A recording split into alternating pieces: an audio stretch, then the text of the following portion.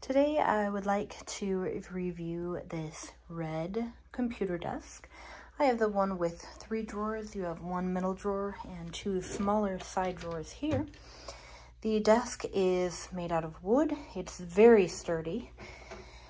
It has an X pattern on either side and then a crossbar across it. This is what it looks like close up. Obviously you can see I've used it and it's worn a little bit on the edges, but it is an amazing desk. It has held up through moves. It has let me use it for everything I have needed and more. It has been sturdy. Nothing has broken. The drawers, very good. They hold plenty of things.